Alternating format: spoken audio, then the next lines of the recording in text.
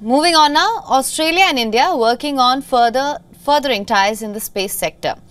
On one front, the Australian Space Agency would be providing tracking support for India's astronaut mission, Gaganyaan. Soon, Indian startups would be working towards launching Australian satellites from India. Enrico Palermo, the head of the Australian Space Agency, spoke exclusively to WION's senior correspondent Siddharth MP. Listen in. India and Australia have had close space sector ties for several years now.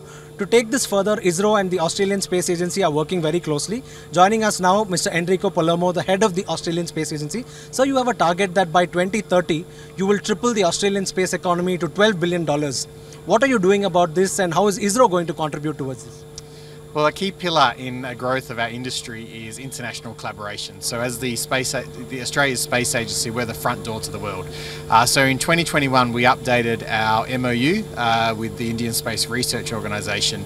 And through that partnership, we see a way to bring out our rapidly growing ecosystems. Both in Australia and India, we see many startups in space that have competitive strengths but collaborative strengths. And one of the key initiatives we launched is the India International Space Investment Initiative, which will see Australian companies in space working with Indian companies. Tell us about the tracking support that Australia has been providing and will be providing for future Indian missions, including Gaganyaan. We're inspired by ISRO's mission on Gaganyaan, and we're proud to be a partner in Gaganyaan through tracking facilities. So ISRO is considering a site on the Cocos-Keeling Islands, and we're working close with them to establish that tracking station.